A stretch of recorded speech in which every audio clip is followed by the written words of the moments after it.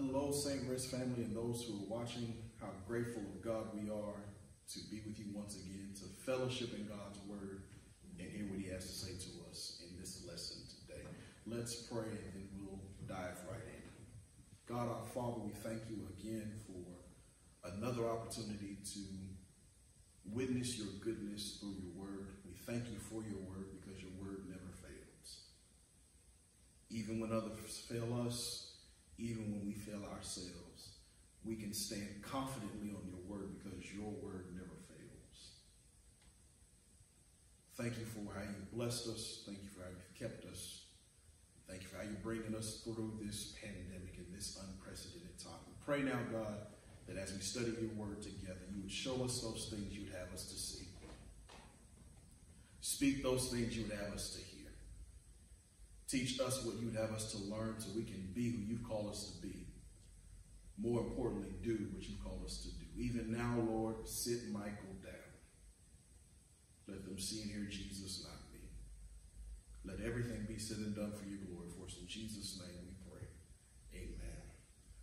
For our time together today, I want to look at Philippians chapter 4, verses 6 and 7. Philippians chapter 4, verses 6 and 7. As we continue in this pandemic, as we continue to go through this stay-at-home mandate, it has provided us with a lot of time to do different things that we may not have done under a regular schedule. Many people now have time to spend with their families. They have time to binge watch their favorite shows on Netflix and Hulu. But it also gives us an opportunity to strengthen our relationship with God, especially through the means of prayer. And I want us to look at that today, why it's important to develop our prayer life, even in the midst of a pandemic. Philippians chapter 4, verses 6 and 7. From the English Standard Version, it reads, "Do not be anxious about anything, but in everything by prayer and supplication, with thanksgiving, let your requests be made known to God. And the peace of God, which surpasses all understanding, will guard your hearts and your minds in Christ Jesus." Here Paul writes this letter to the Philippian church. It's the first church he founded in Europe. Find that in Acts chapter 16. He's very fond of this church because of the bond he shares with its people. He's writing for them to send back Epaphroditus, who faced a near-death illness while Paul was dealing with his own struggles, especially under the Roman rule, where he told Caesar that Jesus Christ is Lord, opposed to Caesar being Lord. And because of that, they imprisoned him, put him on house arrest, and now Paul is facing some dire straits, even in the midst of dealing with prison time. And he encourages the Philippian church to stick together, to be joyful, and to watch out for false teachings. Really, the premise of this letter is to tell them to be joyful in all things. You see that phrase joy used throughout the entire letter. And as we get to chapter 4, Paul is closing this letter out, as he does many times with his writings, with basic principles the church can use. He starts in verse 4 by telling them to rejoice in the Lord always. And again, I say, rejoice. And in particular, these verses we have today, Paul deals with this idea of prayer and peace, how prayer and peace go hand in hand. It's an idea that lets us know when we talk to God, God in turn gives us peace. It's an important thing to remember, not just in Paul's time then, but in our time now, that if we want to have peace, peace is predicated on our time spent with God in prayer. That's why he tells them, don't worry about anything, but in everything by prayer, supplication, and thanksgiving, let your requests be made known to God. And when you do that, the peace of God, which defies logic, will guard your hearts and minds in Christ Jesus. Paul essentially tells the Philippian church and tells us, an effective prayer life helps the Christian maintain God-given peace. An effective prayer life helps the Christian maintain God-given peace. You can have peace in anything when you pray about everything. When you go to God in prayer and invite God in every aspect of your life, God himself gives you peace that defies logic to where you can handle anything in life. But you cannot handle anything in life if you have not prayed about everything. It's important for us to pray because prayer is the foundation by which we get our peace. You can live through anything and you can have peace in anything when you pray about everything. And that's what Paul encourages the Philippians to do in Philippians chapter 4, verses 6 and 7. Note first what he says in verse number 6. He says, don't worry, just pray. That's what he says essentially in verse number 6. Do not be anxious about anything, but in everything by prayer and supplication with thanksgiving, let your requests be made known to God. Again, you can sum up that verse in 4 words. Don't worry, just pray. But we can't overlook the fact that Paul addresses the reality of worrying. He uses this word to not be anxious. In the Greek, it means to worry or to fret.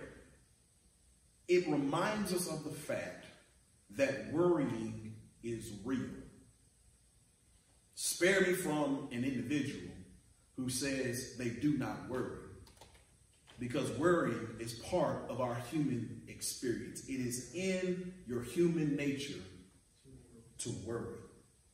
We can't overlook the fact that life presents opportunities and challenges that causes us to worry, especially in an unprecedented pandemic.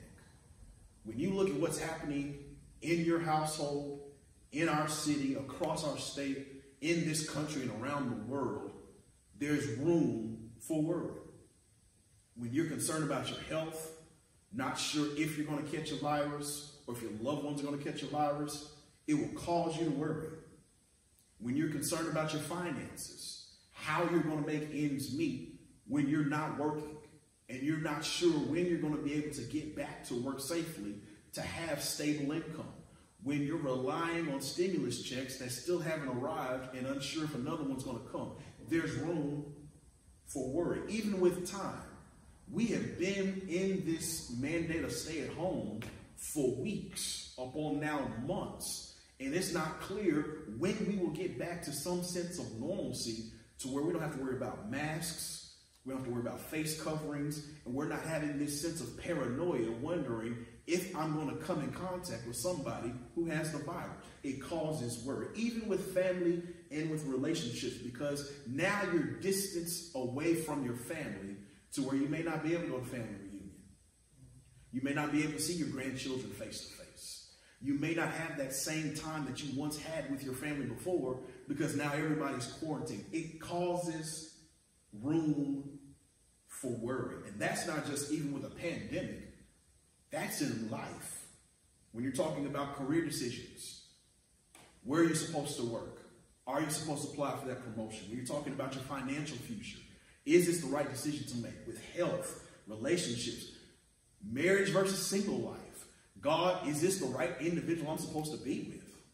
Or am I supposed to be in this state? I'm tired of being alone. All of these different facets of life causes us to worry. And if we're not careful, our worrying becomes sin. Why do you say that? I say that because worrying puts time, effort, and energy into circumstances instead of into God. Worry makes the circumstance the object of our affection. Whenever you worry, whenever you begin to fret, you put that circumstance in the place of God. It consumes your time, it controls your affections and your emotions because you're so engulfed, you're so consumed about what's happening with that circumstance that you don't even think about God. I agree with John MacArthur, who tells us fret and worry indicate a lack of trust in God's wisdom, his sovereignty, and his power. Worrying is real. Worrying becomes a sin. And I know we like to cosmetize sin to be something scandalous, like alcohol and other activities that lead to a tangible result. But worrying becomes a sin because then you idolize the circumstance more than you worship God. Here Paul tells us, even though worry is real, for the Christian, stop it. Do not be anxious. He tells us there's a better alternative for the believer than to worry. It's called prayer.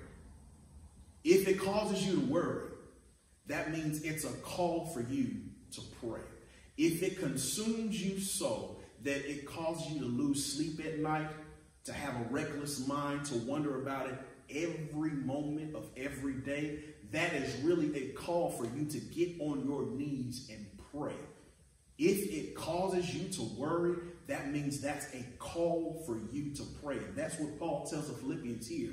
Don't be anxious for anything, but in everything, by prayer, supplication with thanksgiving, make your request known to God. Note he says, in everything, pray.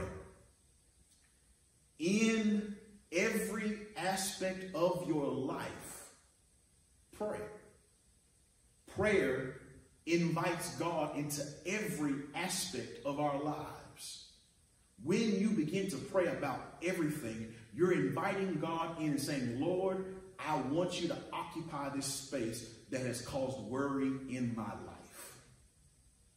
When you invite God in, you're inviting God into the living room, you're inviting him into the kitchen, you're inviting him into the dining area, you're inviting him into your den, your bedroom, your bathroom, every aspect of life. That lets us know there's no aspect in our life that excludes the opportunity of prayer. That you can pray to God about everything. Whether it be what happens on your job, whether it be troubles in your home, financial issues, concerns about politics in the White House, relationship issues, emotional concerns, mental health issues, distress, whatever aspect, it is still an opportunity for you to go to God in prayer because you can invite God in every aspect of your life. And then note the elements that Paul describes. He says, in everything by prayer, which is communion with God. Then he says supplication, which is earnest prayer. It's those prayers you pray that you don't want to get rid of.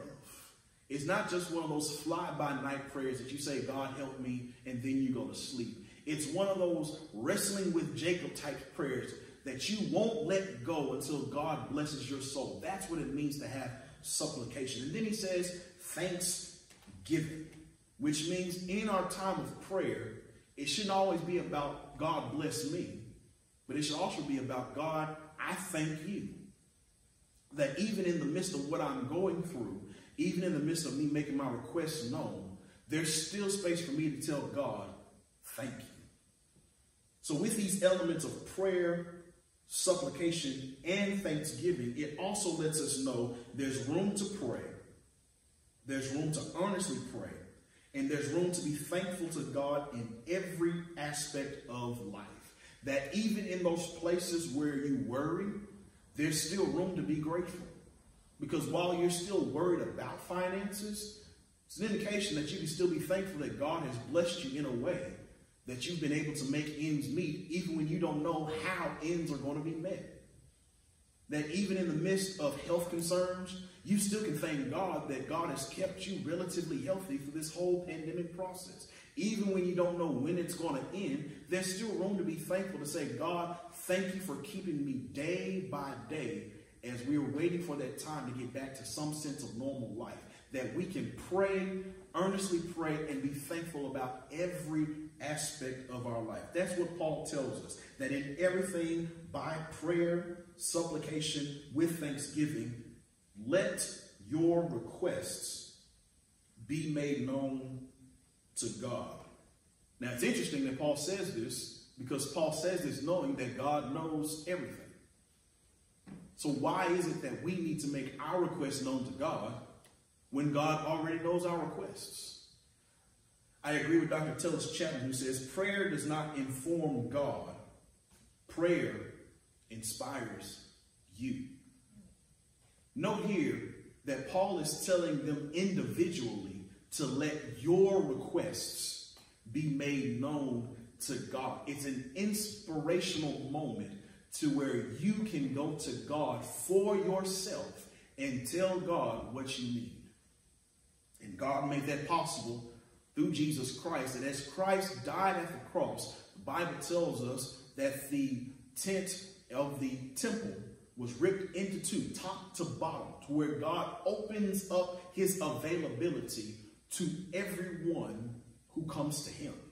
That's why Hebrews chapter 4, verse 16 reminds us that we can come boldly before the throne of grace and find help in time of need. That we don't need to go to a priest who has his own problems. We don't need to go to another preacher who has his own problems.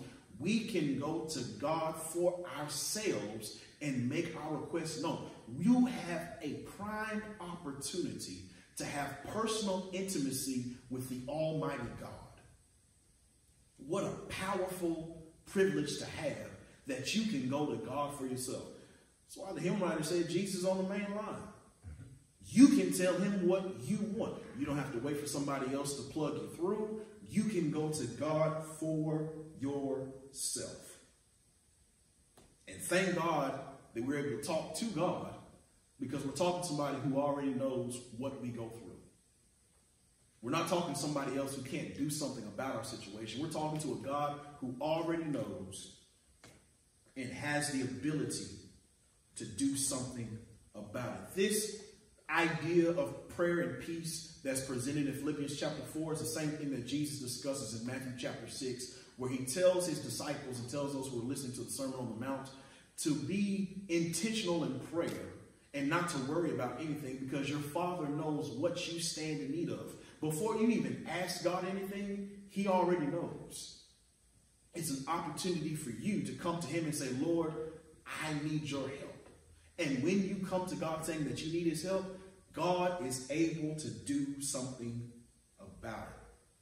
He's shown that consistent in Scripture, Philippians 4:19, and my God shall supply your need according to his riches in glory. In Ephesians chapter 3, verses 20 and 21, now to him who is able to do exceeding abundantly above all we ask or think, according to the power at work in us. In Jude 24 and 25, now to him who is able to keep us from stumbling and present us faultless before the presence of his glory with exceeding joy. When we go to God and make our requests known to God, God is able to do something about our situation. That's why you need to go to God, because God is able. And when you pray, when you unburden your soul in times of prayer, God then is able to guard your heart and mind in Christ Jesus with his peace. That's what he says in verse number 7. He tells us, and the peace of God, which surpasses all understanding, will guard your hearts and your minds in Christ Jesus. Note how verse number 7 begins. He says, and, which means it's a continuation of what happens in verse 6. He gives us a promise in verse number 7, but you cannot embrace that promise in verse 7 if you don't apply the principle in verse 6. If you want peace, it happens after prayer. That's why the hymn writer said, oh, what peace we often forfeit. Oh, what needless pains we bear, all because we do not carry everything to God in prayer. If you want to experience the peace of God, you have to spend time with prayer in God. He says, the peace of God, which passes all understanding, will guard your hearts and minds in Christ Jesus. Note, this peace comes from God. It's not man-made or manufactured peace. It comes from a divine place. But note what it does. It first of all surpasses all understanding. It's not meant to make sense. That when you experience the peace of God, it's not going to make sense to you. It's not going to be something that you can explain. It's not something that's going to be easy to relate to somebody else, that you'll be able to sing while you're in the rain because you have peace. And people are going to ask you, how are you able to sing in the midst of a storm?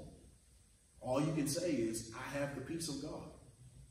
That even when storms are raging and a pandemic is going, you're still happy, you're still smiling, you're still singing, you're still shouting, you're still in a positive spirit. People are going to ask you how. And the only way you can explain it is, I have the peace of God. But I want us to know where that peace resides. Notice what he says at the end of verse 7, that this peace of God, which surpasses all understanding, will guard your hearts and your minds.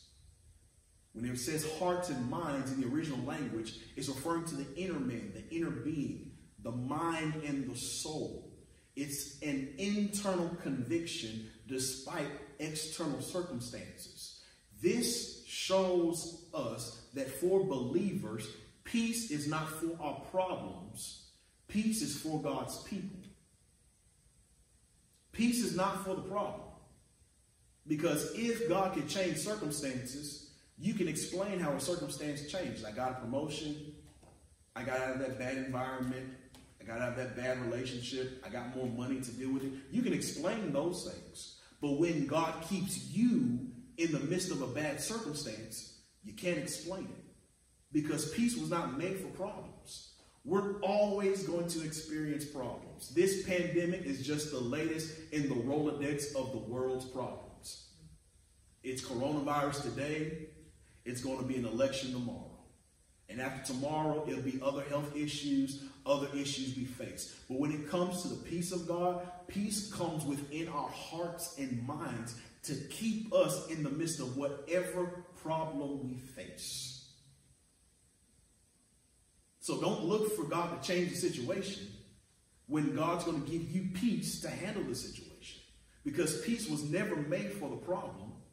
Peace was made for God's people. And it will guard your heart and your mind. It will be able to keep you even when you can't keep yourself. And it does it all because it's in Christ Jesus. So if you want to experience this peace, spend time with God in prayer. Because you can have peace in anything when you pray about everything. Let's pray. God, thank you for your word. Thank you for the reminder of how peace and prayer go together. Forgive us for the moments we spent more time worrying than we did praying. Forgive us for making our worries the object of our affection instead of you.